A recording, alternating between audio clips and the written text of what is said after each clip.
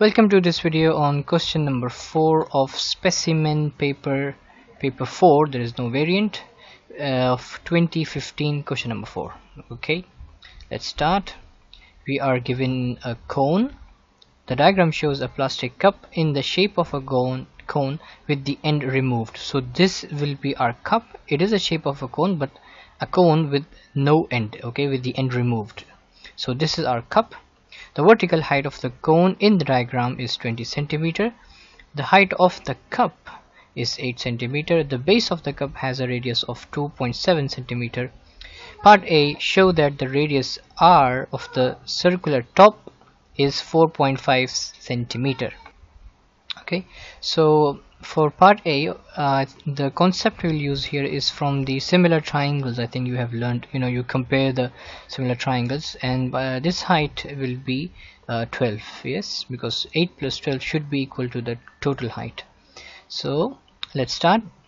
Okay, we have to find the radius. So I will compare the height and radius. So when my height was 12, the radius was 2.7. yeah, when my height was 12 of the cone, the radius opened by 2.7 centimeter right from 0, and then when my height increased up to 20, that's what I'm looking for, how much the radius will open for the cone. Okay, from here to here it opened 2.7, from here to here how much will open, so the proportion will be the same. Okay, so I will just use the cross multiplication, and I will have 12x is equals to 2.7 times 20, and then my final step will be x is equals to 2.7 times 20 over 12, which is equals to 4.5 centimeter. Okay, let's go to part 2. Calculate the volume of the water in the cup when it is full, and they have given the formula of the volume. Thank you very much. So they want the formula, they want the volume of this part. Okay, and this is in a shape of a cone, but it is not a cone. A cone has a pointing end, so we will not just take assume and this is a cone and use the formula of the cone. No, because it is not a cone. So what we will do, we have this big cone, and out of this big cone, if I deduct this small cone, what I will have as a remaining is this volume. Okay, so the volume of this total shape minus the volume of the one I do not want, so I will deduct the volume of do not want, so I will have this volume. Okay, so it will be the big cone minus the small cone. Okay, so the big cone's value, the big cone's volume will be equals to 1 over 3 pi r. For the big one it was 4.5 squared, and height was 20, minus the small volume's cone. Okay, minus it will be this value minus this value of the small, so pi, and the radius was 2.7 and times 12.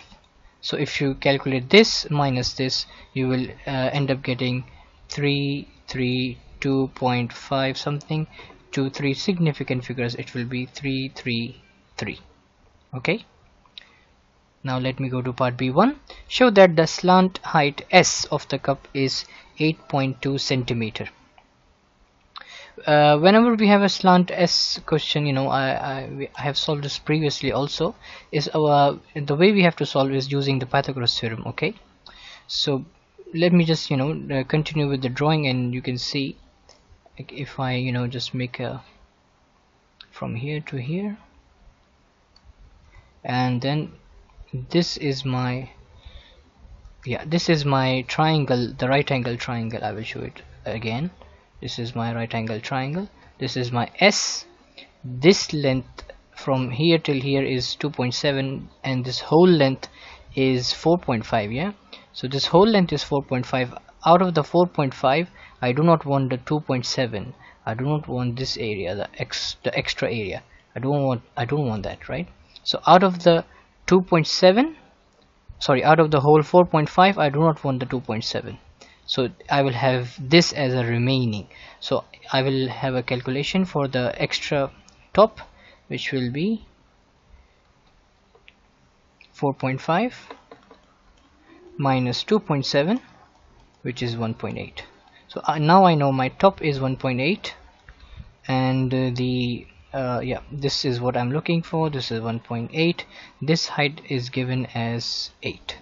So using the Pythagoras theorem, I know that this is my hypotenuse, is the longest side, and the formula for hypotenuse is equals to you know, the square root of the two sides square, a square plus o square, any side a, you can just name it anyway. So it will be, for me it will be the slanting height is equals to the two sides, which is 8 square plus 1.8 squared, which is equals to 8.2. Finally, I have B's part 2. Calculate the surface area of the outside of the cup, and they have already given us the formula, but it is for 5 marks, which means it's just not using the formula. Okay, so one thing to notice here is that they want us to find the curved surface area of the cup. Cup is not exactly a cone. The formula is for the cone. So again, you know what we did in part A, I think, that we have to calculate the curved surface area of the whole cone minus this small cone. We will have the remaining area which we are looking for, which is this gray area. Okay, so the curved surface area of the whole cone is given by the formula pi RL. Pi times r is my 4.5. my whole length was 20.5. is it 20.5? no, it's 20.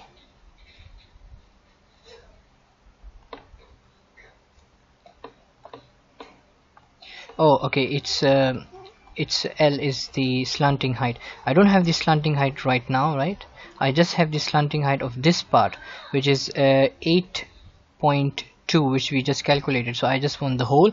I will use the same concept which I just did in part A, that you know I have the slanting height and the complete height. If my slanting height was 8.2, the complete against the height 8, but when I have the complete height 20, what will be my slanting height? Okay, so it will be x is equals to 8.2 times 20 over 8, which is equals to 20.5. okay, that's how I will get this 20.5, the slanting height of the whole cone, minus pi times minus the small cone, pi times r is my 2.7 this time, and the slanting height this time is, the whole slanting height was 20.5 minus the smaller one, which, because we want this one, this is our small cone, I want this one. This whole is 20.5 minus this 8.2, I will have 20.5 minus this 8.2, I will have 12.3. okay, so 12.3 here, and when you will do this in your calculator, you will have 185.47 to 3 significant figures. It will be 185. Thanks for watching.